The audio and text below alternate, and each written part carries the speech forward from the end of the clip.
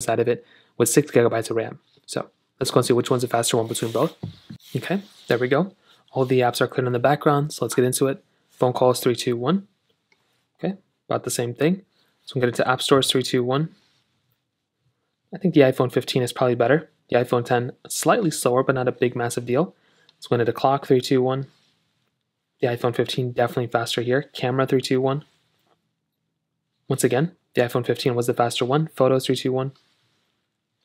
Again, the 15 is the faster one. Settings 3, 2, 1. Again, the 15 faster. Getting into some of these other applications, we can try Genshin Impact actually. 3, 2, 1. This is a massive game. I'm sure it's going to take a little bit of time on the iPhone 10, but we'll just go and kind of let it go and kind of see how they kind of perform from that point on. You can see the iPhone 15. I will definitely tell you it's going to be the faster one, and you can see it did get into it faster. The iPhone 10, once again, it's going to take its time. It's not a big deal or anything, but that's just one of those things to kind of keep in mind there. Hopping out of both of these, even getting out of an app seems to be a little bit of a glitchier experience on the iPhone 10. Temple Run 2, 3, 2, 1. And this is not that big of a game, but even to get into the loading panel, you can see how much faster it is on the iPhone 15. We're already into the game technically on the iPhone 15. The iPhone 10, a little bit of a pop-up, but you can still see the 15 would have been probably faster regardless. So, I mean, do we wait for the iPhone 10? It took a substantially longer amount of time on this particular device. So, it's just one of those things to keep in mind here. You're going to be getting a faster phone on the iPhone 15 for sure, pretty much in every single way.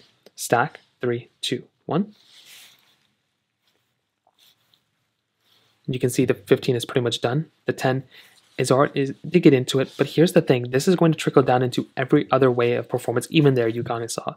Like, it's going to be the faster phone in every single one. If you're playing a game, you don't want it to glitch up. Just like how it glitched up right there, you don't want it to glitch up in those moments. So you're definitely going to be getting faster, just everything on the iPhone 15 for sure. Facebook 3, 2, 1. Actually, the iPhone 10 was faster there. That was kind of surprising. We can try another one. We can try like Snapchat 3, 2, 1. I am logged in here though, so keep that in mind. But you can even see right here, the 15 would have been faster regardless.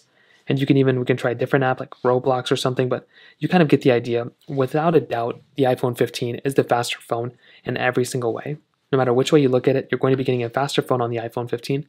The 10 is still decent for how old this phone is, but the 10, just doesn't hold up that well against the 15 anymore. So that kind of covers it up there. Now, in terms of the camera side of things, once again,